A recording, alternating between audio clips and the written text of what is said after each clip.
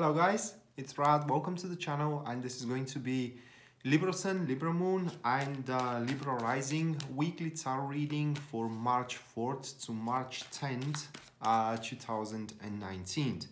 So while I'm shuffling the cards, I want to remind you once again that this is going to be a general reading for Libra star sign, and for that reason is going to resonate in a different way and in a different level with every single different Libra. So in this video, I will try my best to explain you the meanings of the cards and their synergy in the spread, and also I will do what I can to give you a few examples just to try to make my points across a little bit better.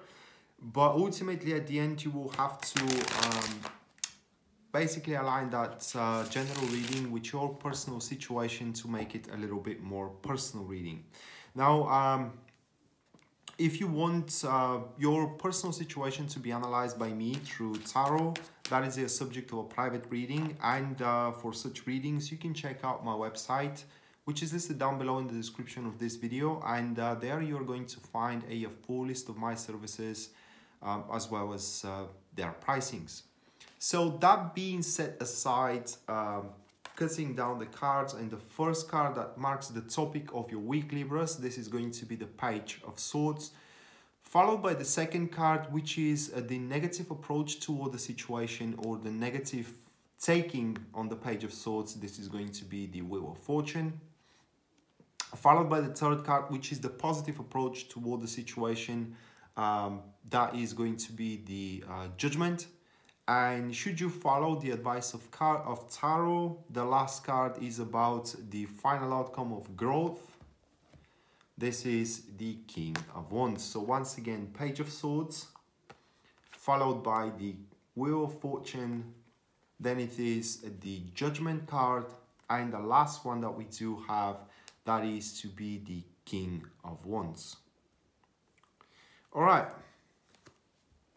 So, well, that week, it does look like that you are going to have an unexpected source of help, or rather like a new source of help comes around. And it will manifest itself through a person. So it's a person that comes around and helps you, but it's not going to be like... you know, they do things for you, but the whole help comes through a balanced, or rather like equal cooperation. That is displayed here by the Page of Swords, which is a very, how can I place it, a very initiative person with intellectual agility. So they are, how can I place it, they are very unorthodox with what kind of things they can come up with when it comes to resolutions of a problem. So to give you a bit of an example how that could play out is that you struggle in a certain field of your life, career or relationship, it doesn't really matter, and you know, you have your options available, but it seems that none of those options available is really working out, or is going to work out for you. So that person, you share your fears with a friend of yours, which could appear to be that person, and they say, well, you know, why don't you instead try that thing? You know, it kind of seems more reasonable, isn't it? And basically what I'm trying to say here, Libras, is that this person is going to open your eyes for another option available that for some reason you haven't thought of.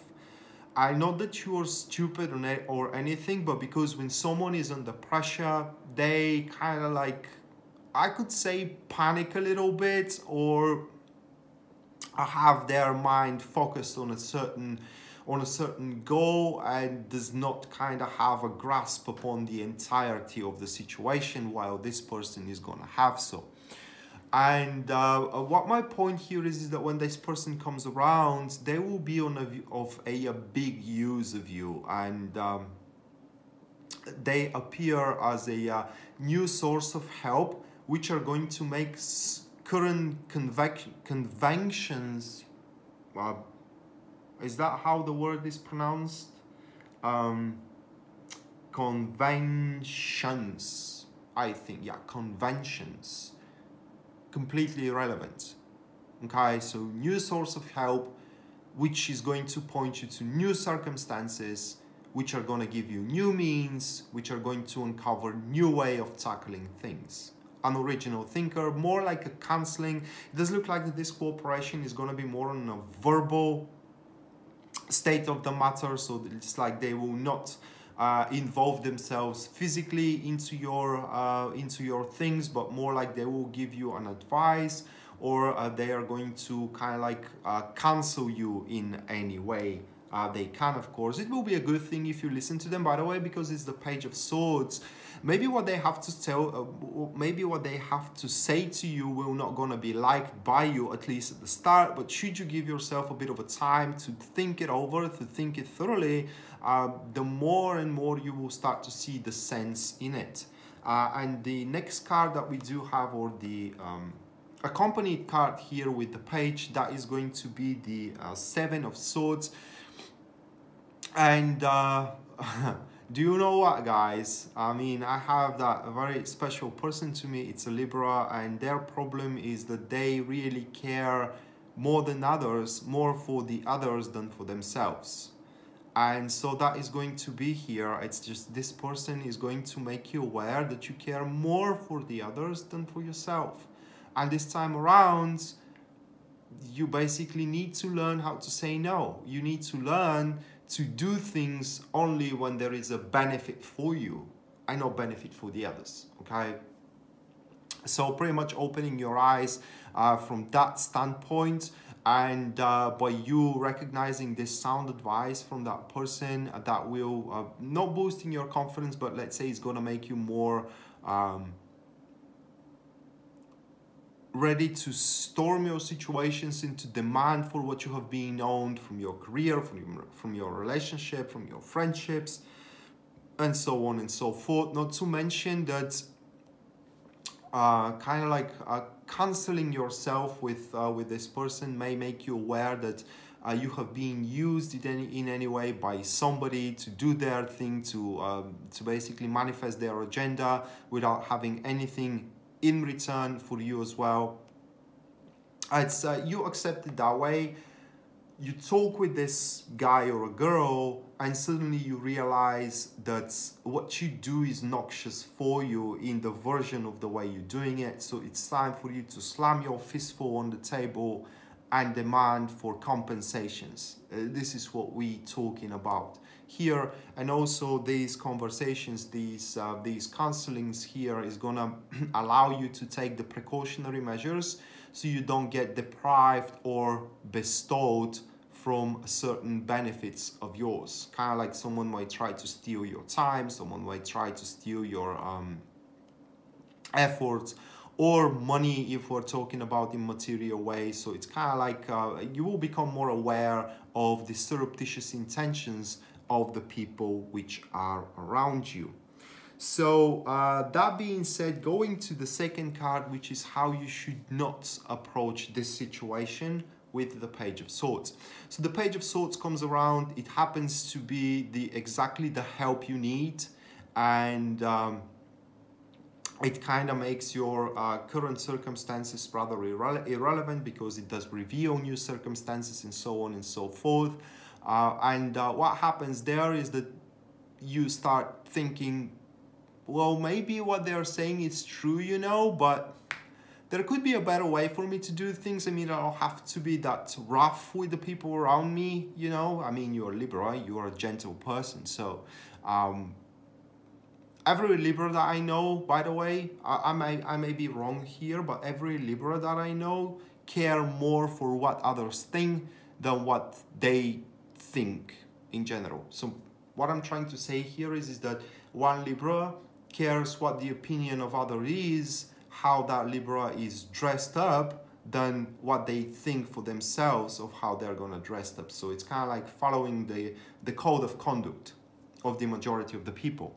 So I hope that this makes sense here, but with the Wheel of Fortune, it does look like that even though you can recognize with the counseling yourself with that person that there isn't any better way for you to you know, overcome your situation and take advantage of this new formed help, you may try to search for a better way for yourself, that is, a more milder way to basically go through the week. Very common thing is that you may think of that, yeah, what this person is telling me is true, you know, I have to step out for myself, I have to, you know, demand for myself righteousness, but maybe if I wait enough, things are going to resolve on their own accord and I don't have to be that rough with the people around me. Well, guess what? It's not going to be. It's not going to happen. The Wheel of Fortune here is telling you that you should not hope, or rather like you should not count of that the situations are going to resolve in your favor. That is, they will resolve, but not in your favor on their own accord. So what the Wheel of Fortune here points, Libras, is that you should not allow anything to happen, or rather like your situations to be resolved by the current, but instead you should kind of like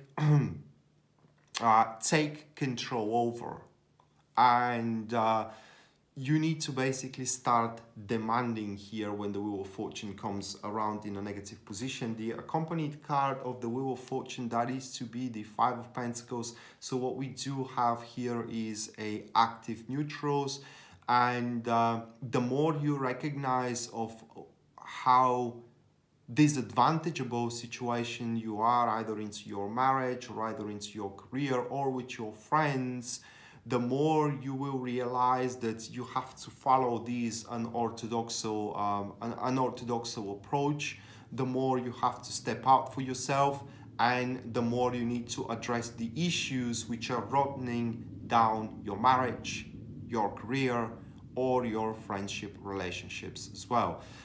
This formation that we do have here is pointing, unfortunately to me, at least what it says, is pointing that it is better for you to look good in the eyes of others than stepping out for yourself.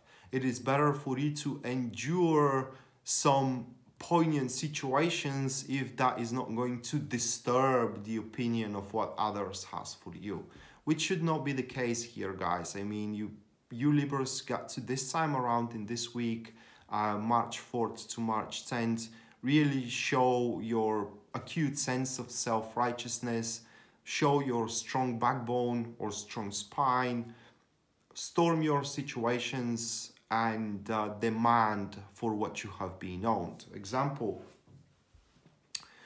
you do way too much things in your career, or you kind of like tackle as well with the job of a colleague of yours, but you don't get paid for it. So what you need to do here, at least according to these cards, there are two versions. You either demand for higher payment, or you stop doing that job of your colleague. Of course, your colleague may kind of like traverse their opinion for you, that you are a nasty person, that you are not very polite, and so on and so forth. Big deal. I mean, you are not there to please anybody. You are there to make money.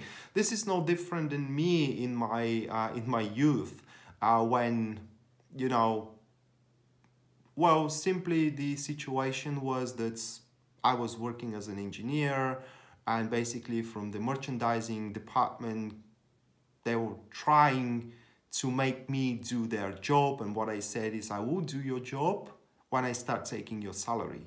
Until then, no, you will have to do your own job. Or they came to me like I should help them, but it was not really a help. It was really doing a part of their job.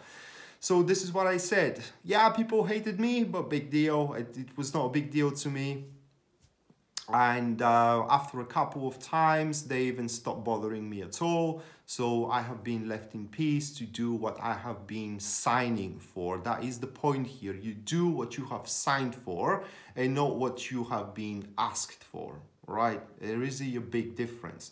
Because you may sign for example, into your career to work as a consultant, you know, but instead this morning a bunch of printers came around and they have to be put into the storage, and there is not enough people to do so. They call you over and they say, can you help us with moving the printer into the storage? I am not a kind of like physical worker. I'm consultant, so I consult. It is what I do. It is what I signed for. It is the only thing that I'm going to do in this work, all right, or in this job. If you want to have some help, well, there is a lot of, you know, jobless people on the street, homeless people. You can give them some money. They can come around and they can help you with the printers. That is just an example, you know. So you need to know, my point here is that this person is going to show you what you're worth and what you need to do, in the sense of according to what you have been agreed of, either career or relationship wise. And you should stop please everybody around you, but instead please yourself first. And when you do so, the next card that we do have, this is the wheel of the judgment, and the judgment points that you should accept that as the appropriate way to tackle things. The judgment is about the wake-up call, and it's also about when things are falling into place. So should you start listening to the guidance or to the example of what that person is giving to you, because it looks more like an example to me, really. So you see how carefree they are, you see how they tackle with which, you know, with their daily routine. You get amazed by it, and you know, you kind of initiate conversation with this person, and they tell you what they do and how they don't care what people think about them. They only care of what they have been agreed of, and so on and so forth.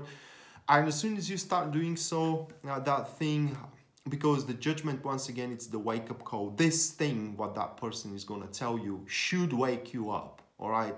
It should serve as a you know, in these cartoon movies back in the day, when a certain idea comes up or a certain breakthrough comes up into the mind of Dexter, for example, from the Dexter laboratory, how a bulb in a cloud here in his mind is popping up. Well, that is exactly what should happen to you. I mean, and so this is how you do things. This is why you are so happy. This is why you are so carefree, and so on and so forth. And you should start incorporating that thing in your life, and then you will see that you're gonna find a lot of resolutions out there that until this very moment you were unable to resolve. It is because opinion of others and what they thought about you and their impression worth it more than your personal comfort. It's all about that, maintaining your personal comfort, and the hell with the opinion of what your colleague thinks, what your friend thinks,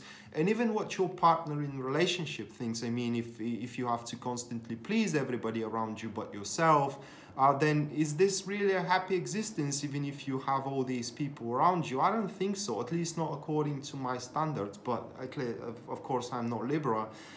But this is as well what the cards are pointing. So until this very moment, you do have all these options available in front of you. None of them really worked out, because every one of them involved the opinion of others, involved pleasing everybody else. And now a different options available is coming to you, pleasing yourself instead. And this is exactly what you need to do, because the judgment points to reunion. And this is not a reunion like reconciliation in between exes, ex-boyfriends and girlfriends, but it is reunion body and soul. Okay, so you will be in peace with yourself. You're going to be resigned with yourself.